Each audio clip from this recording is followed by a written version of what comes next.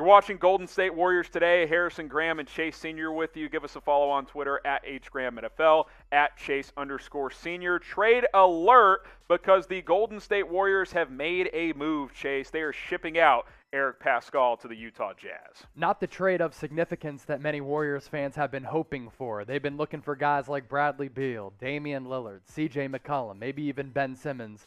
This is not of that caliber. Trading away Eric Paschall, who's on his rookie contract, has one more year left, a base salary this upcoming year of around $1.8 million. And in exchange, the Warriors getting back a future second-round pick. I'm wondering if the Warriors are making this deal because of some of the other signings that they've made.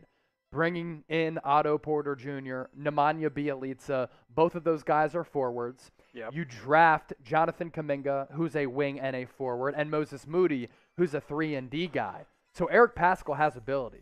He's played well for the Warriors over the last couple of years since being drafted out of Villanova. I think he's been somewhat of a pleasant surprise. I just think the Warriors and Bob Myers trying to get value back for a player who might have been out of the rotation. Grade the Warriors trade A, B, C, D, or F.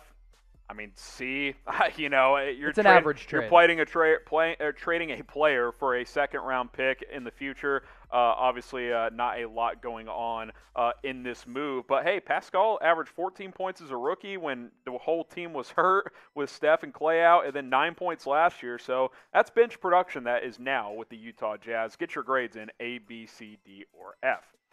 You look at what Golden State has done to this point, Chase, following the NBA draft. You sign Otto Porter to a vet minimum deal, which, by the way, he had mid-level offers, so he takes less money to go to Golden State. Let's focus on this one a little bit here. Otto Porter, a guy who was a part of that free agency, I believe, in 2016, where literally everyone got the bag.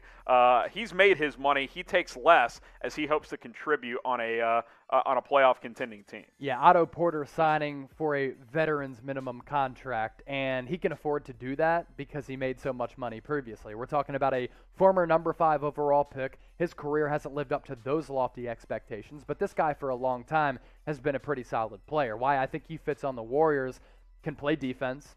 He can stretch the floor a little bit. Yeah. He's knocked down 40% of his career threes over time. A little bit of positional versatility there as well.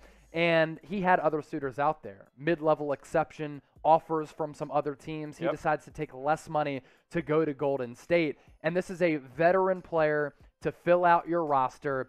The one concern I have is the last 2 years he's only played 28 and 14 games respectively, so he is somewhat injury-riddled. Well, and he's also gotten stuck on teams who are trying to play younger players, so he's not getting minutes. I think he'll play in Golden State. He should get some run. Nemanja Bjelica, he heads to Golden State. Kind of a stretch 4 type that can really shoot the ball, Chase. I like this signing.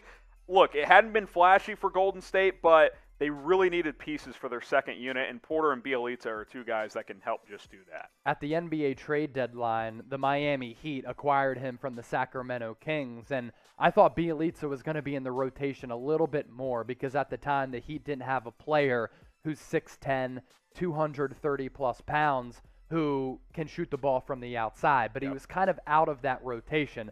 This is a guy, though, who can knock down around 38, 39% from long distance, stretch the floor just a bit. If you want some backup minutes at either the stretch 4 or you want to play him at the 5, he can do that as well. Yeah, he's got some versatility. I like that signing quite a bit. Obviously, the big one was locking up Steph Curry, 4 years, Supermax, $215 million, Chase. Doesn't look like he's ever going to leave the Bay.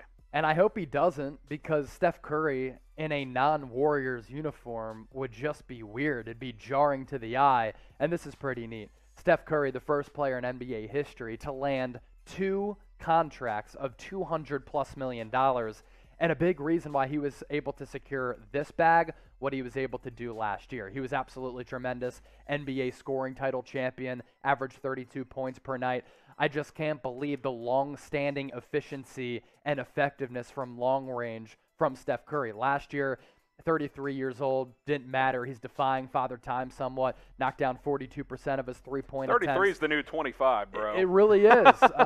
People are spending millions of dollars a year on their bodies, and sports science and medical advances have been made, and because of that, these careers are lasting longer. And for Golden State Warriors fans, that's fantastic because Steph Curry not only got it done last year, he's been doing it for his entire career. And I've said this a couple times.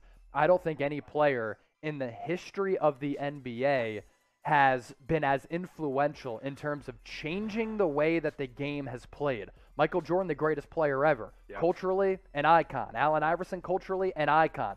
They didn't change the way that the game was played, though. Steph Curry has literally done that all by himself. It's incredible. Yeah, I mean, you see kids pulling up from half court, and you're like, what are you doing? Well, Damian Lillard shooting 40% Analytics, from out there. efficiency. Kevin Durant pulls up from there. Like, hey, if you're open, Trae Young, an open 33-footer is better than a contested 25-footer.